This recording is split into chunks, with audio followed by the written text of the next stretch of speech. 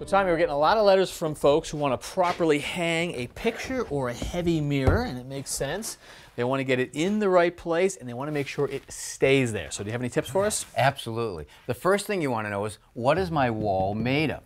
Now, if you live in an older house, say 1940s or older, it's probably a plaster and lath wall. Right. All right. Now, the plaster is very brittle. Right. So you got to be careful of the hanger. You don't want to use a drywall hanger on this because you could damage the plaster and the wall. Okay, so what do you recommend we use? Well, I recommend this right here. This is an old tried and true toggle bolt. It's spring-loaded nut, and you want to use a picture hanging hook on it. Right. You must drill a hole in the plaster first. Which you've done here. Squeeze the nut, push it through the wall, and when you push it through the wall, the spring opens up. Look at that. Okay. All right, you pull back on it and you tighten it with a screwdriver, Right. and that will go right tight against the lath. I'm tightening it from behind, but you'd actually be doing this from the front with a screwdriver. Right. Until it is nice and tight. And that will hang just about any picture you want. Without damaging this wall. Exactly. Now, we all don't have plaster and lath. A lot of us have drywall. Right, and there are a lot of different fasteners for drywall. Plastic, mollies, toggles, and screws, for example. This is a large screw that screws into the drywall.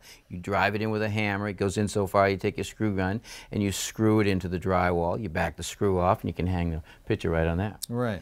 This is the old tried and true picture hanging hooks. They work fantastic. And all of these fasteners have a maximum weight rating. Which means we need to know the weight of our picture, or in this case of our mirror, and we can find that easily using a bathroom scale, and it looks like it's about 30 pounds. Okay, well, I'm going to use this fastener right here. Now, this one fastener is rated for 30 pounds, but I'm going to use 2 of them. Really? So is this just belt and suspenders? Well, yes, but it gives me a couple of options also.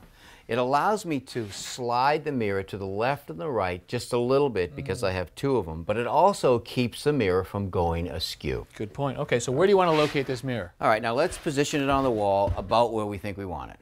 So I want the top of the mirror here, and I want the center of it about there. Right, and so if that's the top, we actually have to measure down from there to take into account this wire. And if we just had one hook... All right, if we had one, I'd measure down. It's about 3.5 inches. Right, but you're going to use 2. All right, so now it depends on the spacing between each hook. If you go a little bit wider, the wire goes a little bit lower. Right, and if I go closer, it comes up. Right, so to know that height, what I like to do is I like to take a scrap piece of wood right here. This is about 12 inches, and I mark the center. I center it on the mirror, eyeballing it, hold it tight to the wire, and now I measure down from the top of the mirror 5 inches. All right, so now... So now I measure down from my line on the wall, and I make 5-inch mark.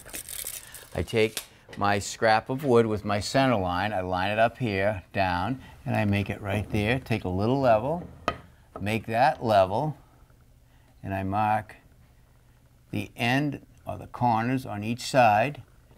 All right, and that's where we position the hooks. And we actually want to make sure that the bottom of the hook goes on that mark, so I'll locate it. Right. And I'll just tap this in. Okay. All right, I'll put the second hook up. All right, we'll get the mirror ready.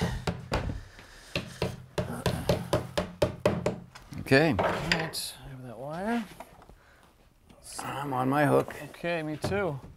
Nice job, Tommy. Those are some good tips. Looks good.